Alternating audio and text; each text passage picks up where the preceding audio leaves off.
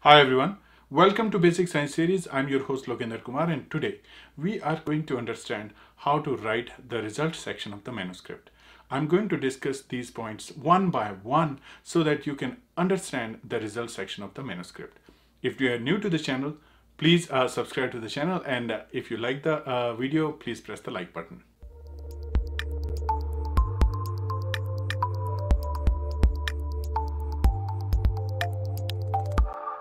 All right, let's discuss what is a result. So whenever you perform a particular experiment, you generate a lot of data, and that data is the result of your experiment. You need to provide that data in the manuscript, and that becomes the result section of your manuscript. Remember, your data can be in the form of an image, it can be in the form of an Excel sheet, but before getting that data into your manuscript, you need to analyze the data. So we're going to discuss all those points and what are the different softwares that are available that you can use to analyze your data. So let's first discuss what are the important points that you should consider while writing your result section. All right, so next important point is the scientific statement. You will see in many research articles, there is a statement when you start reading the result section of the manuscript. That particular statement is called a scientific statement. It concludes the result of that particular experiment. In a study, you will have many experimental sections, you will have many result sections. So you can divide all those result sections with particular scientific statements. So scientific statements are really important. To understand the scientific statement, you need to read as many as research articles you can read. So and after that, you're going to have a basic information how to write that particular scientific statement. Basically, that scientific statement is the conclusion of your result. So if you are working on a particular experiment related to antimicrobial activity, so you can write a particular scientific statement for this experiment that compound X showed antimicrobial activity in that particular assay. Then you can start writing your results, and that will make a reader interested in reading your result section. Next important point, in your study you will get different kinds of data. Let's discuss the image data. So you will have a lot of plates if you are doing a microbiological experiment. So you can take picture of the plates, and then you can put those pictures in the result section of the manuscript. Remember, if you take a picture, you need to be consistent while you are taking the picture. You can assign a specific area in your lab and provide a specific lighting to that particular area so that your images are consistent. And your images, if you are consistent with the images, your manuscript figure will look good. So it is really important that you get consistent images, and that so that you can compare the results from those images. The next important point is to analyze the experimental data. You will get a lot of numerical data from your experiments, and you need to analyze the data so that you can draw conclusions from your data. There are tools. If you're new to the research, you can use a Microsoft Excel. You can use GraphPad Prism. If you are aware and you are familiar with the coding, you can use MATLAB. You can also use Matplot library, which is Python-based tool, and it is very useful tool to analyze your data. After the data analysis, you will get the figures and the charts. In this case, you might get line charts, you will get bar charts, scatter chart.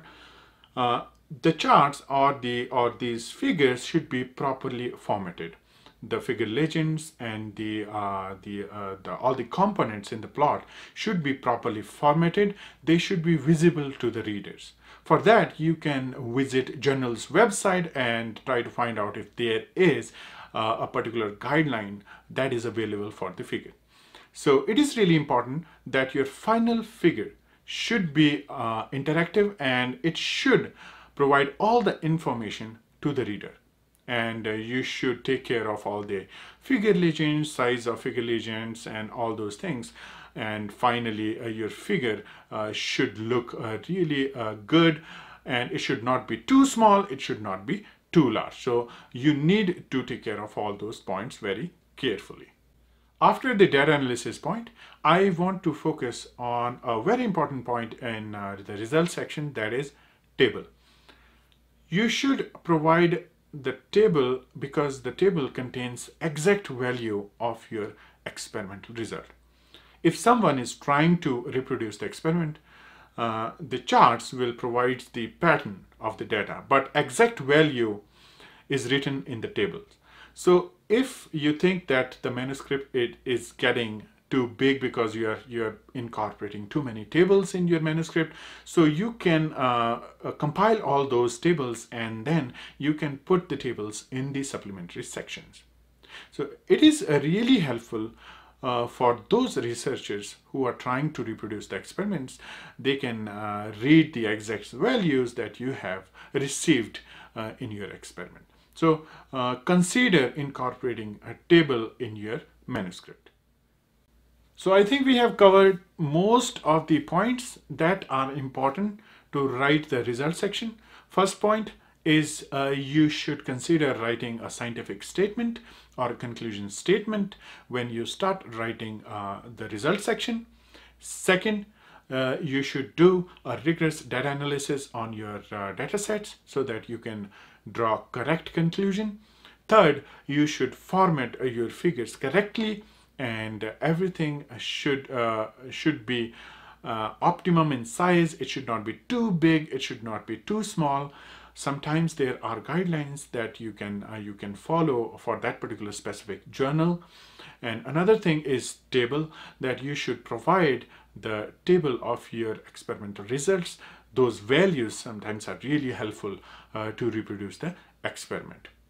So these are the important points that I wanted to discuss in this video, and I hope these points are going to help you while you are writing your result section. One quick request: if you like the content of the channel, please do subscribe to the channel, and if you like the video, please press the like button. And if you want to support my channel, you can support me at patreon.com. I will post the link in the description box. I will make more videos in this series so that you can understand how to write the research article and what are the essential components of the research article. I have already made videos where I have discussed title, introduction, abstract, as well as the materials and methods section of the manuscript. So if you are interested in all those videos, you should visit and watch those videos very carefully and focus on the points that I'm discussing in the video. I hope these points are going to help you while you are writing your research article, and I hope that your research article is going to get published in a very good journal. So that was all from my side, and I'll see you in the next video. Thank you. Take care.